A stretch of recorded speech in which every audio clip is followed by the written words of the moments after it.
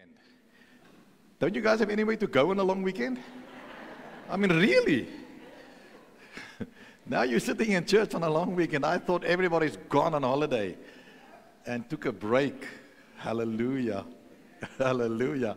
I'm really blessed that you are so serious about coming to church on a long weekend. I honestly, I said to my wife, we expect not too many people this morning, but my goodness, because we went away for 3 days, but we came back yesterday. We took a quick break with our grandchildren, the two of us with the grandkids, and I believe that they said it would be fun. It was tiring. It was very tiring, but it was awesome. It was great, and we are back here, and we are back in one piece. Happy to be part of what God is doing. So if you are with us for the very first time this morning, you received the black cup with a cappuccino inside of it, and the rest of us are a bit envious of you, but please make sure that you go there to brag with your cup, so people can greet you and find out who you are, and make sure that you are welcome. We appreciate the fact that you are here this morning. Also, our online people, thank you for joining us this morning. We are continuing with Building Your Life. You will see it says on the bottom there, where is it? I don't know where it is. It will come up there, part 2. But I told you last Sunday, we're going to do Building Your Life part 1 and part 2. But now it is grown to part 3. And I'm going to continue next Sunday, because there's just so much more I need to share with you on this subject. So, sorry, Johanna, you're going to have to come back next Sunday again. Hallelujah. He's relocating, and he said he's so happy he's here for 2 weeks to catch this one. But you can watch online from Porch, no problem. So let me just recap. Who was not here last Sunday? Just raise your hand quickly. Not here. Not. Come on. Don't feel shy. No, not here. It's fine. Good. Okay, there's quite a bit of people who are not here. It's kind of general practice that people don't attend every Sunday, but they kind of every second or every third Sunday, which is no problem. We're happy that you are here. So what I'm going to do, I'm just going to recap like only 5 minutes into last week quickly, 10 minutes max, and then I'm going to come back to where I'm at, so that you at least know where we and what we are talking about. So we are talking about building your life. And if you want to build the life that God has in store for you, you're going to have to work with God. It's not everything God's responsibility and I do nothing. I have to work with God to build the life that God has in store for me. Because we know that God says, I have plans for you, to prosper you, not to harm you, to give you a future and to give you a hope. But I need to tap in with what God wants for my life and then start working in that direction that He has for my life. Now, if I can just say it very quickly, I'm going to speak very quickly, and then I'm going to slow down when I get into today. I'm still at last Sunday now. I said last Sunday that there's 2 groups of people, probably in this building as well, as we start serving the Lord. You have givers and you have takers. You have contributors and consumers. You have people that are wilderness Christians and others are promised land Christians. We have different mindsets.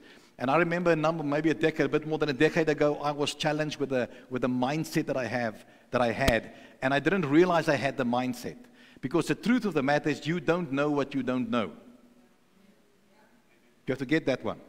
You don't know what you don't know until you learn what you didn't know. Then you know what you didn't know. Did you get that one? Now you don't know at all. It's a fact. There's a lot of things in God's kingdom, and I've been serving Him for many years, that I did not know until I was challenged with my way of thinking about certain things. And when I was challenged with the way of certain things, in the beginning, I hit heels in. I said, whoa, whoa, whoa, whoa. I don't like what I'm hearing here, what I'm reading here, what somebody's telling me. Because I started rubbing shoulders with people that think a bit different than I did at that stage. And I thank God today for people that can challenge our thinking. Because I cannot remain where I was 20 years ago. We all need to grow, because we acquire new knowledge, new things we didn't know about God, about His kingdom, and then we need to move forward in life. And we need to grow. If we don't grow, if we still say we're exactly where we were 20 years ago, it means we didn't grow at all. And God wants us to grow. So all of us start out as takers. When you're a baby, everything must be done for you. Your diapers must be changed, you must get the bottle, everything must be done.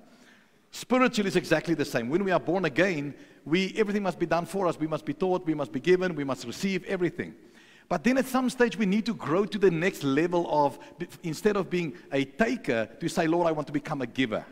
Because everybody who is a taker, listen to this, everybody who is a taker, and you are happy to receive things, you must receive it from God, but through somebody. God always looks for somebody who says, yes, Lord, I want to be a giver. Then God will look for somebody. I will put up my hand, you put up your hand. Lord, I want to be a giver. I want to be a contributor to the kingdom. And the moment we do that, God says, okay, I'm choosing you to work through you because that guy is praying for a breakthrough. That guy's praying for a miracle. But I want you to see something here this morning. I didn't say this last Sunday.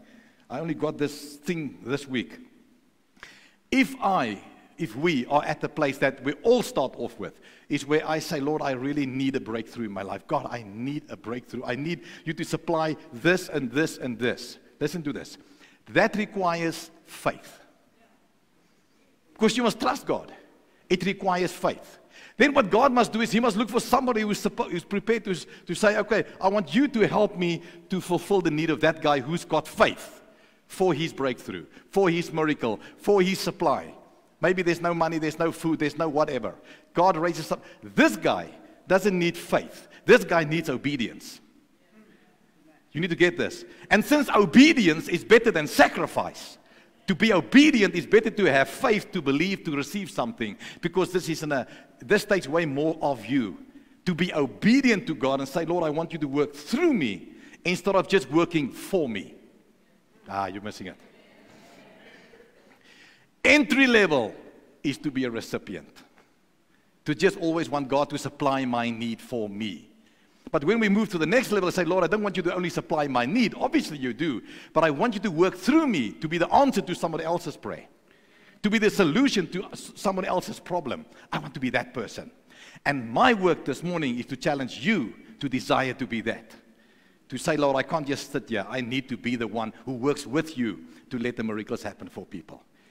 Amen? Because that's where God wants us. We can't stay at the same place as just wanting to receive, wanting to receive. So obedience is better than sacrifice.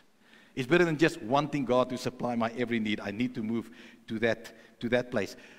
Can you please put on the screen for me the triangle that I had last week? I just need to explain this very quickly. I'm going to try and do it within a minute. That was last Sunday. The screen, there we go. I tried to explain this to you last Sunday because this is very important to understand this. The scripture we used, first put Romans 12 verse 2 on the screen for me, please. Sorry, I forgot that one. Romans 12 verse 2. Just get that one on the screen.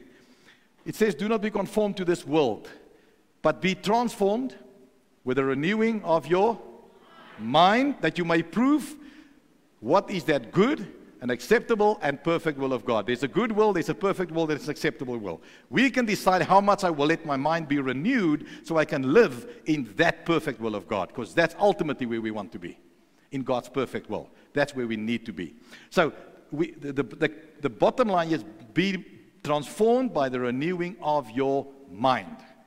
Our mind must be renewed. Last Sunday, I had 3 guys standing up here, and I said to you, the one will be your thoughts, the other one will be your will, the other one will be your emotions. This whole thing about the trinity of the mind, I'm going to talk about that next Sunday in detail. This is going to be a very good teaching. Don't miss that next Sunday. That one, I don't have time for that one now. Put that one back on the screen for me quickly. C-U-C-C-S. C is your conscious mind. I explained that last Sunday. Your conscious mind is what you're using right now, at this moment. You hear my voice, I speak to you, it goes into your ear, you see things, you are using your conscious mind to acquire knowledge. That's what you're doing at this very moment. Your unconscious mind is what you use to just do stuff which you have already mastered. Habits, to walk, to talk, to pick up a chair, to drive a car, to anything you do. Every single thing that you have mastered, every knowledge that you have, it came through your conscious mind. You learned the things through repetition. It went into your unconscious mind, so you can just do them without thinking even. With me there? Then we said the third one here is your subconscious mind.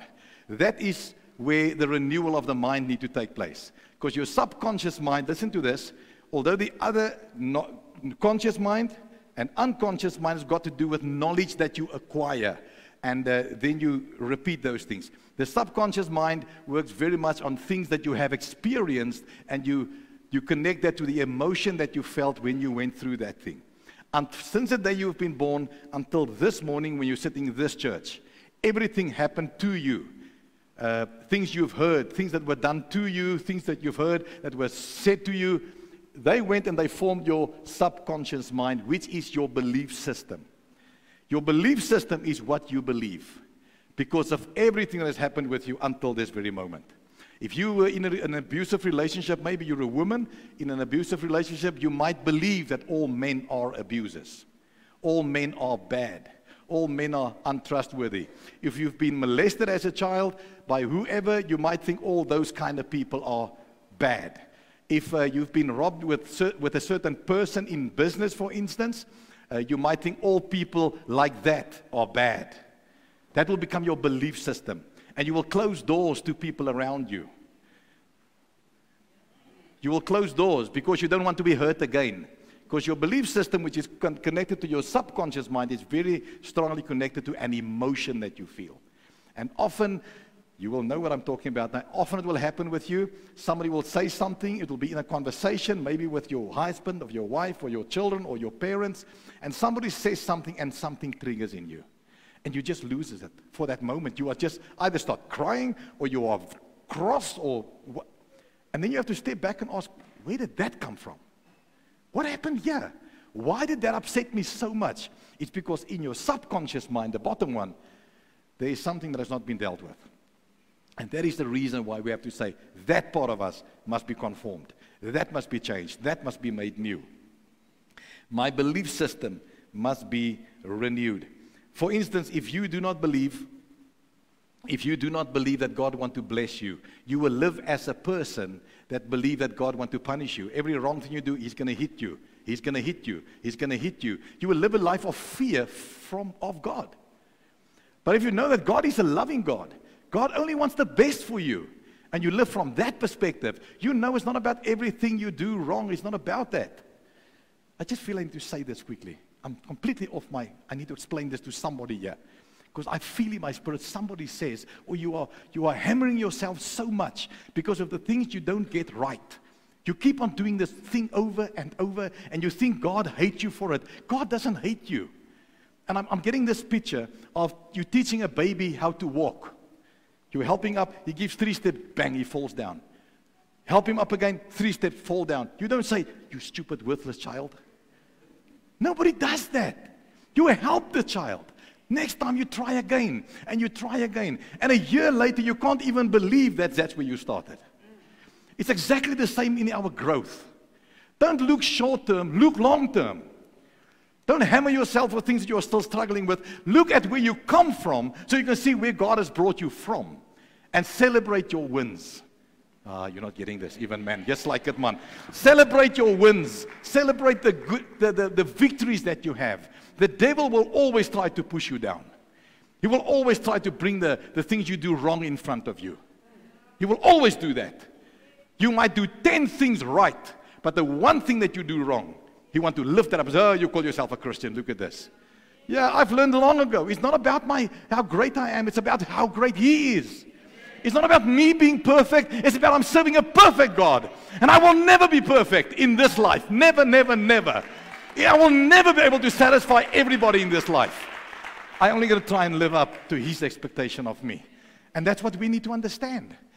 We are not here to perform. We are not here to impress. We are simply here to say, Lord, I want to serve you. That's it. I want to serve you, Lord. Help me to renew my mind so I can be more effective in God's kingdom. It's not about being better than anybody else. It's only about improving yourself. That is the race we run. We don't seem to impress other people about how great we are. No, we know we need Jesus. The moment He takes His hand away from us, we are nothing. The moment God removes His grace, we are nothing. We can only be something because of His grace and His goodness. Okay, the first thing then we spoke about last Sunday is you need to take responsibility. If you want to say, I'm going to have my mind renewed, first thing, take responsibility of your life. Stop having excuses. You remember last week I said that David and Goliath, when David showed up on the battlefield, everybody had equal opportunity to go and sort out Goliath, but they chose not to take the risk. David shows up 40 days into the battle. Nobody has taken on the giant, and he asks, why has nobody taken the giant? And they have all these lame excuses about how big he is and blah, blah, blah, blah. But because he had a track record of God's faithfulness with the bear and the lion, he said, I will do this. I will do this. I will take him on. And he did that. Everybody had equal opportunity, but only one young man decided to step up to the platform. And it changed the outcome of that battle. You see, God is looking for somebody who's saying, Lord, I will stand up. I will trust you. I will believe you. I'm not going to look at the problem. I'm going to look at you, Lord God. And then God needs us to say, yes, I'm going to do it. But that means taking responsibility. The biggest problem for us to challenge, to build our lives, is the word excuses. Just like every single one of those soldiers had an excuse why they cannot take Goliath. David came in and realized, whoop, excuse is not going to bring us anywhere. We need to fight the battle. And God is calling us to say, Lord, I'm going to rise up to the challenge to get these things in my life sorted out. It's not easy because everything in you will shout and say, stay in your lane. Do not move out of your comfort zone. Change is difficult, but it's necessary. It's necessary. So we need to take up the challenge. Do you know that if something is important to you, you will find a way to do it. But if it's not important to you, you will find an excuse not to do it. If it's important, you'll find a way. If it's not important, you'll find an excuse. It's just the way it is. Now, what I believe many of the problem is with many of us, and I've said this before in this church, is that negative self-talk. You talk about yourself in a very degrading way. I used to be like this. I'm not lying to you.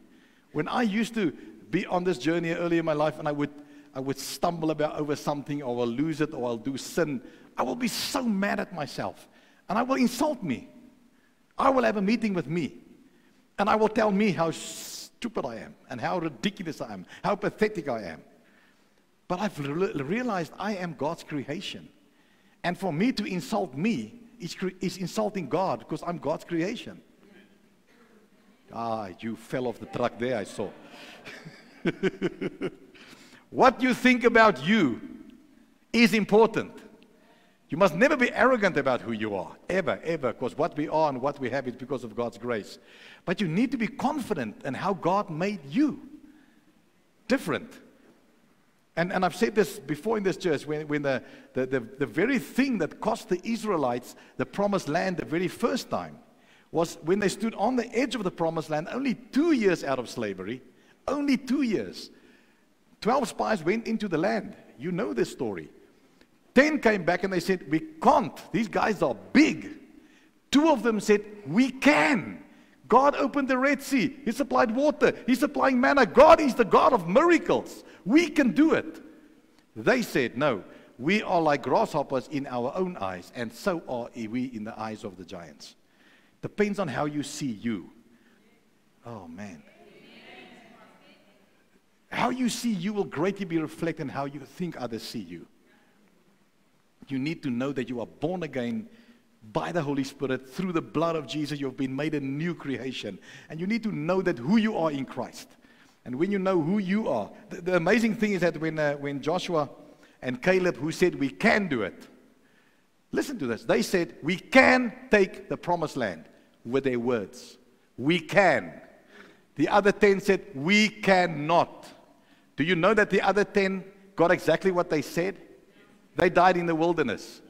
These 2 said we can. They took it. Because 38 years later, they crossed the Jordan. And they took the promised land. Because what you say with your words is extremely important. What you say is what you get. So be very careful what you say. You probably heard this story. I love this one. Many, many years ago, when Africa was still Africa, there was a shoe company in America that sent 2 of their salesmen to Africa. They said, let's see if we can expand into Africa. And they went into Central Africa, these 2 guys, per boat. It was before it was the way it is today. And they came there and they started exploring if there's possibility to do business in Africa. They received 2 replies back at the head office in America. The one guy, his reply was, nah, no business opportunity in Africa. Nobody wears shoes in Africa. The next guy's reply came, send as many shoes as possible. Nobody has shoes in Africa. Can you see the difference of perspective? One person sees it as a problem. The other one sees it as a challenge. And that's how we build our lives. We can either decide, no, this is a problem, that's a problem, that's a problem, and I rather pull back into my little life. But if God has called you to evangelize, you need to step out there and evangelize. If you need to go pray for the sick at the hospital, get out there and go pray for the sick at the hospital. Be prepared to do what God has called you to do. Do not look at the problem, look at the challenge, the solution to the problem. You see, my attitude is what will get me there. The problem is with many people when they build their lives is, you can just put the other main screen back on again for me on the screen, building your life. You see the challenge with many people is that we are afraid that we are going to fail when we get out of the boat. When we want to walk on the water, we're afraid we're going to fail if we open another shop, or I reach out and I preach the gospel, or I pray for somebody. I remember so well, after I came to Jesus, I became a new born-again believer. We were in a church setting like this, and the people that time had the habit. The guy who were Lesiba, who would do the MC, he would be the habit and just stand and say, Brother John, there, would you open in prayer for us, please? I've never prayed in front of people. And my goodness, he saw me, and he said, Brother Jannie, would you open in prayer for me? Like, what? Like me? I got the fright of my life, I'm telling you. I just stood there and I mumbled a prayer. I was so embarrassed. I left the church like this. Oh, yes, what are the people thinking about me? I was a new believer. I was so embarrassed.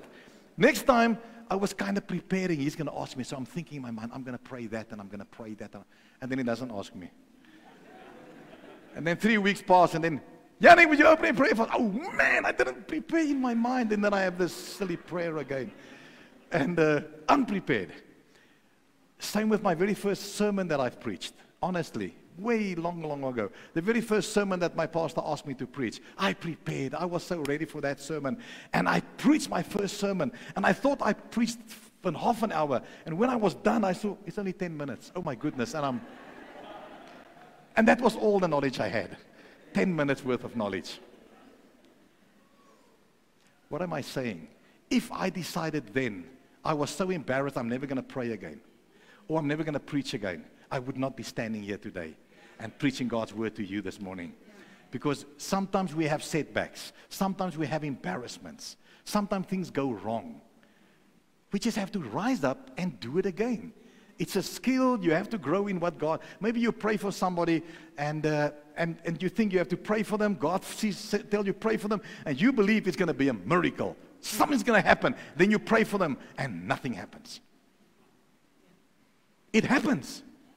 It's happened with me many times. But then it's not about me. It's about the person who has the need, them with God. I might be the person between them. And if I can't do the healing, it's not me. I cannot heal anybody. But God can heal. And if God decides to heal at that moment that I pray, the miracle happens. But if I decide I'm not going to do it, it means the miracle is not going to happen. Because I'm the problem. Can you see the problem? So we need to say, yes, Lord, I want to be available. I want you to use me. I want to say, yes, Lord, I'm going to step out in faith and be used by you. Do not let failure stop you from trying again. Almost anybody who has accomplished anything in life has had a lot of failures on the journey. You've done things, it didn't work out. You tried again, it didn't work out. You tried again, then you get one right, and it works. There we got it. So don't give up when things don't work out. Wow. The principle of sowing and reaping. We've already kind of touched on this. The secular people call it the law of attraction. They say this with these words. They say this. Something that you feel strongly about, you talk about, you will bring it about in your life. In our terms, it will be sowing and reaping. If I sow words of something that I feel strongly about, I feel maybe strongly about whatever, I think about it, I feel about it, I kind of live it, those things, I will bring them about in my life. I will attract them to my life because it's seed that I'm sowing continuously. Do you know if you are continuously talking about how bad things are, how bad the government is, about corruption, about racism, about unfair treatment, about the things that you talk about continuously will manifest in your life. The things that you feel strongly about I, for instance, feel strongly about a multiracial church. That's what I feel strongly about. I never want to ever pastor a church that is one race ever in my life again. I said that. I've said it numerous times. That's why I feel that I attract this. Because I feel strongly about it. I speak about it. Wherever I come, I speak about it. That is, it's possible, not only possible, it is awesome to be a multicultural church like this. Give the Lord a hand for you guys, man. You are awesome. It's great. So the things that you feel strongly about, you will attract it to your life. And that's why we need to make sure what we speak. What words do we sow? Because that's what we will attract to our lives. So building your life, you need to sow those things that you want to attract to your life. The second point I want to make is decide what you want. Decide what you want. The first one was you need to take responsibility. The second was decide what is it that you want in life. If you know God has called you to do something specific, maybe you know God has called you for a prophetic ministry, then you need to start sharpening your skill how to be in the prophetic ministry. He's called you to be, Pastor Martin does a school of the word here. The things he teaches is brilliant. And if you know that you need to hone your knowledge of the word, you should be in that class. You need to decide what you want and then act upon it. Learn the word. Get the word into your system so that you can grow and become everything that God has for you. Decide what you want. Do you know if I have to walk up to you now, are you still with me? If I have to ask you now, just imagine you and I have a discussion, and I just have to ask you, what is your life motto? Do you have a motto in your life? My motto, for instance, in life, it's all over. It's the choices you make is the life you live. I believe it. I live by it. The choices you make is the life you live. Does it mean only good things happen? No, a lot of bad things have happened. But when something bad happens, you have a choice. What are you going to do with what just happened? And then you move from there. Are you in an abusive relationship? What are you going to do with the situation? Are you going to continue in it, or are you going to make a choice to get out of it? Hello? So the choices you make is the life that you live. Maybe it's not the perfect life, but it's the one you have because you've made a series of choices up to where you are today. It's exactly that. And maybe something didn't work out at your work because your boss was horrible and you had to resign or you were fired or whatever. That is something that happened. Now you need to make a choice. Will that make me better or better? Choose better, not better. And that's the direction your life will go. If you choose better, it will go in another direction. Choices we make is the life we live. So, if I ask you this, what is it that you want in life? Just think for a moment. What is it that you want? What do you want God to use you with and through? What is it? I'm going to give you a second to think about this. Because if there's one thing I want to challenge you today with is this. I want to challenge you to dream again.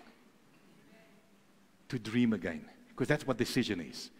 You decide, Lord, I want to dream again. Because you see so many people struggle because life is so hard and life is so difficult. And so often we have forgot that it's a dream that God has for us. Because the plan that God has for you, the plan to prosper you, it's a dream that God has for you. God has a dream for you. He has a dream for me. So when you and I can come to that place, Lord, I want to tap into that dream that you have for me. So, what is your dream? What is your dream? I'm going to tell you a story now which I love. I've told it before in this church. Maybe there's a lot of you who haven't heard this. This guy, Monty Roberts, he wrote this book about the man who listens to horses. I love this brilliant story. He wrote this book, and in this book he writes this. And he says, when he was at school, his teacher asked him to write an essay on what their dream is in life. And he wrote that one day he would like to have a farm, a horse ranch. And on this horse ranch, it must be like 5,000 acres or huge, massive. And he wanted to breed thoroughbred horses and export them into Europe and wherever. So he was quite excited about his dream. So he got the essay back, and when the teacher came, he dished them out on everybody's table. He got his back, and there was a big F in red, right in the middle. And he was like, wow, that was a good story. So he asked the teacher, why an F? He said, no, it's a good story, but it's completely out of your reach. Because you live in a trailer park. Your dad is a laborer on a horse ranch. There is no way you will be able to have a horse ranch one day. So I would like you to rewrite it, and then you bring it back. I will give you a better mark than if you go. Just tone it down. He went home and asked his dad. This is what the teacher said. His dad asked, what do you want, son? He said, this is what I want. He said, then you have a choice to make. You have a choice to make. You're going to stick to your dream, or you're going to allow a teacher to dilute your dream to what suits him. He said, I'm going to stick to mine. He went back the next day. The teacher asked, oh, boy, did you write the essay over? He said, no, sir. I've decided you can keep your F. I will keep my dream. You see, people will try to diminish what God wants to do in your life. They will always try to drag you down. The beautiful story is that many years later, this man who wrote the book, Monty Roberts, he had his ranch. He had exactly what he said he wanted. He was exporting horses to Europe. He was exactly what he said he wanted to be. And the beautiful thing is that same teacher was still a teacher. And he was bringing kids. I'm going to say something about teachers just now. He was bringing kids to the horse ranch on excursions to show to them what a man with a dream can accomplish. And said, you don't listen to your teacher if he doesn't have a dream.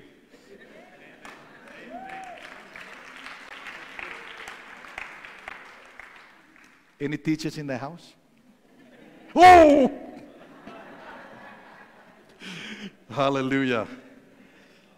What am I saying? Do not let people kill your dreams that God has for you. Because God has dreams for you to prosper you, not to harm you, to give you a future and a hope. I want to give you, there's 2 or 3 more things I need to give you.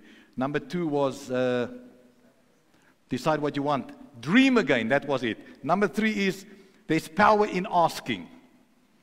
Many people don't get this. This one is so simple, but it is so powerful. So many people do not want to ask for help, ask advice. I must say, I probably have the gift of asking. If there's something like that, I don't know. I have no issue to ask if I don't know something. Honestly, if I don't understand or I don't know, I just ask. It's no embarrassment. I have learned that normally sitting in a class atmosphere, there's about 80% of the people there don't have the answer, but nobody wants to ask. And then one guy will put up his hand, I don't get that, explain that again. Everybody's happy, somebody put up their hand because now we can all learn from it. Why are we embarrassed to ask? Tell me why. Does anybody know?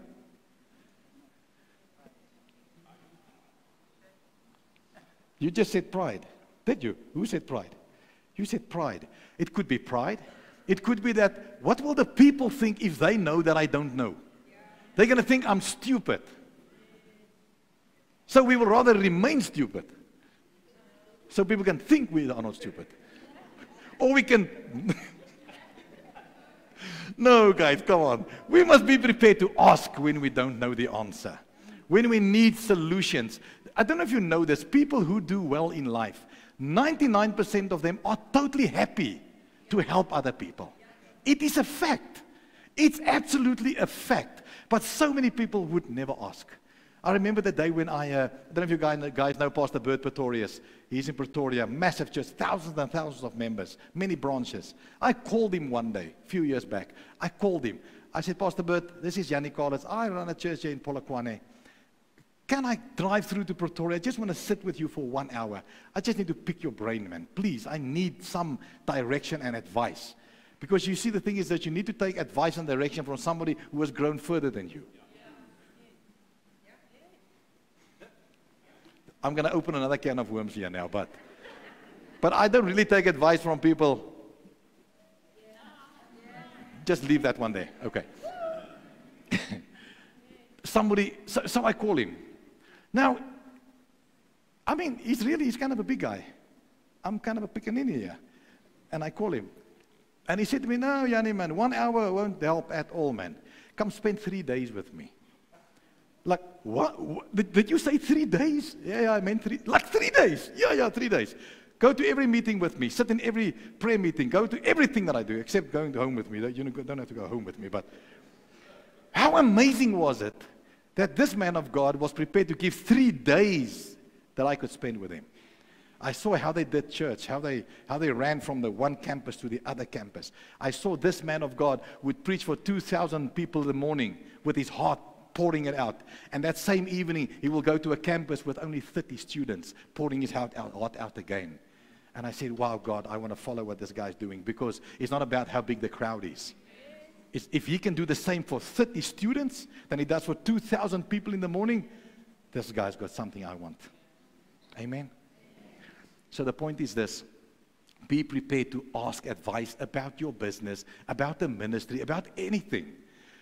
Just for instance, just the other day, we had a pastors' conference about a month ago, and about our region. And in this conference, something was discussed about the constitution of the church. And there was something that I did not know. And the previous moderator that we had, he was sitting there and he explained the thing. I was sitting on the other side of the room, and I put up my hand and I say, sorry, Pastor, where is that in the Constitution? I just want to make a note, because I want to follow up on that. Another pastor mocks me, my friend. He says, ha, you're the third deputy moderator, you don't know that. And I just look at him like this. And then I had the last session to talk. So I had the last session where I was a speaker. So I used this point that I'm sharing with you now, asking. And I came back to this point, and I said to this pastor who said to me, you should have known this. And I said to him, when you mocked me, I'm okay with that because you're my friend. We are really good friends. When I said to him, I have no problem asking when I don't know. The good thing is now you also know the answer, because I know that you did not know the answer. And that is the truth. Don't be afraid to ask help, ask advice, ask somebody about scripture. Just the other day, Pastor Martin and I spoke about something, and he brought up a scripture, and he mentioned that scripture, and I thought, wow, I haven't seen that scripture in that way before. And it was so fresh, it was so nice, it was so awesome that I could understand something that he knew that I did not know. There's no embarrassment, there's no, what's the word I'm looking for? There's no shame in asking. If you don't know, ask. It's as simple as that. Why don't we want to ask? We're afraid the answer will be no. Let me just use this as an example. Imagine I've called Pastor Bert, and I said, can I spend an hour with you? He said, no, you can't. Just imagine he said no. Did I lose something? No, because I didn't have an appointment before I've asked him. If he said no, I still did not have an appointment. But he said yes, everything changed. Hello? Do not be embarrassed when the answer is no. If the answer is no, don't feel rejected. You're exactly where you were just before you asked. It was no. You had a no before you started. And then the second last point I want to make this morning is this: boundaries. If you want to build your life, this one is absolutely vital. You have to have boundaries in your life. You have to say no to certain things so that you can say yes to the right things. Have you got this? You have to say no to certain people so you can say yes to the things that's really needed. In my beginning years, I used to run after every phone call. After everybody that needed the pastor, I would jump in my car and go to them. Realizing I'm being held up so busy with so many things, with people that refuse to sort out their own lives. And I must come and run and knock the fires down, pa, pa, pa.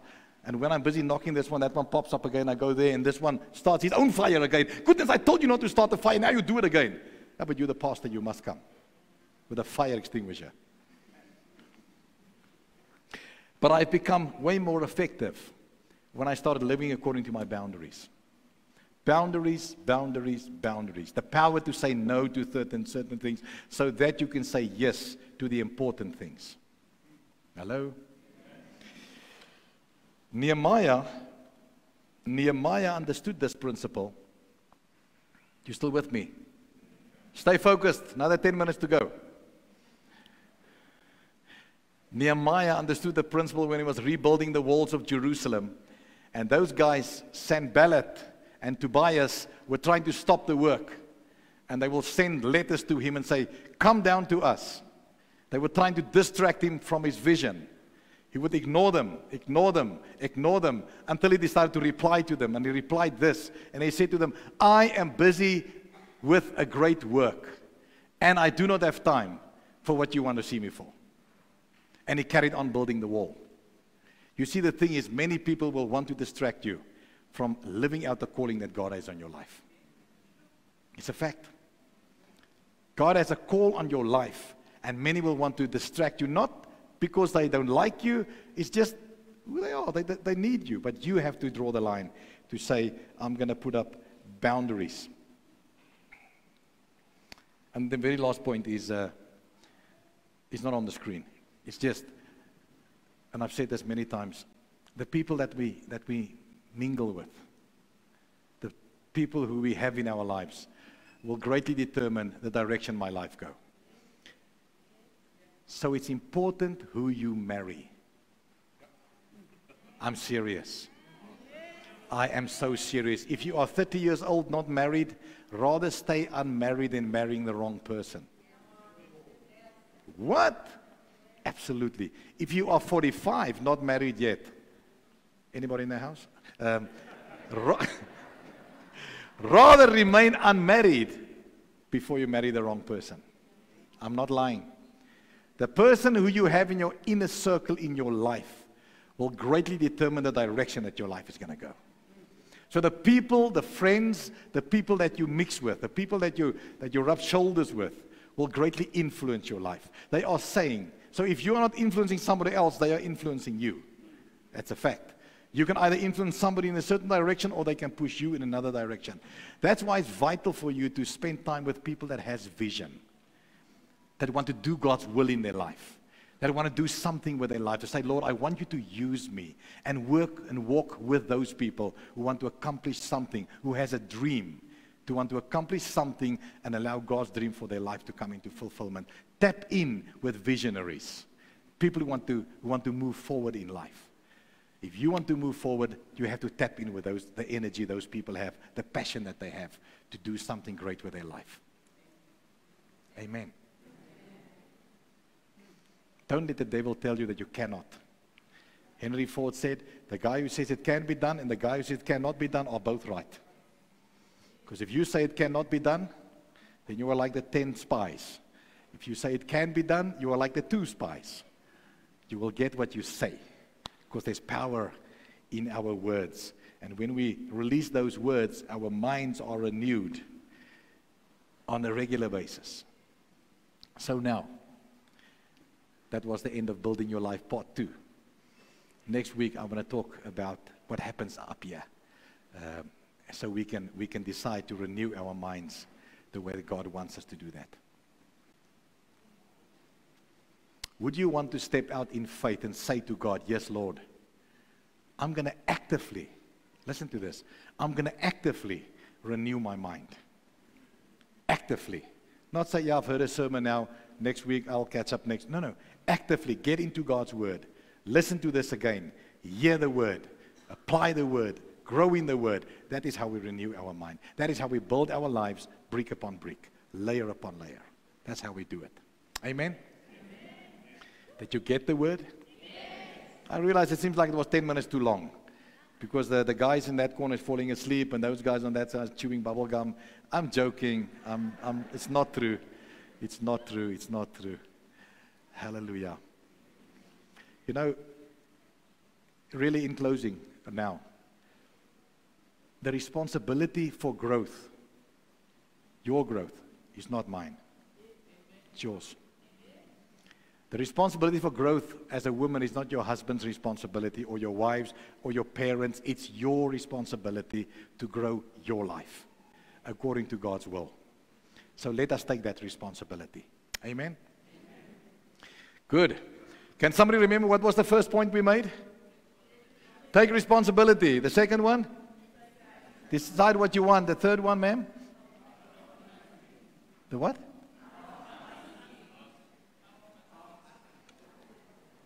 Exactly. And the fourth one? I can't hear what you're saying. I'm going to have to start over again. Let me just do this sermon again.